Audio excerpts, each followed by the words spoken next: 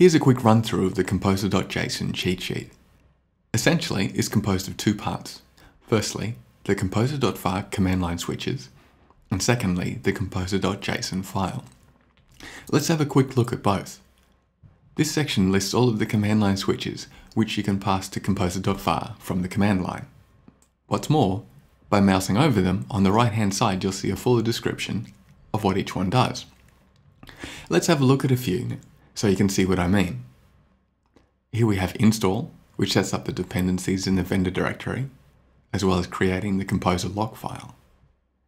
Then there's self-update, which updates the composer.var file to the latest version.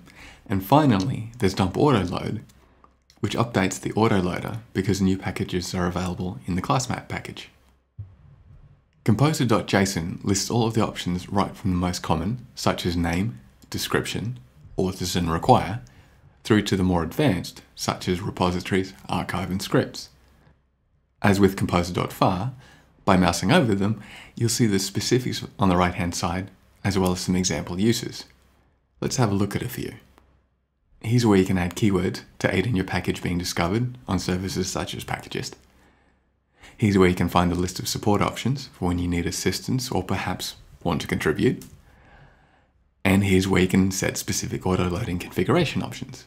On the whole, it's a great tool for getting the most out of Composer, even though it's only one page long.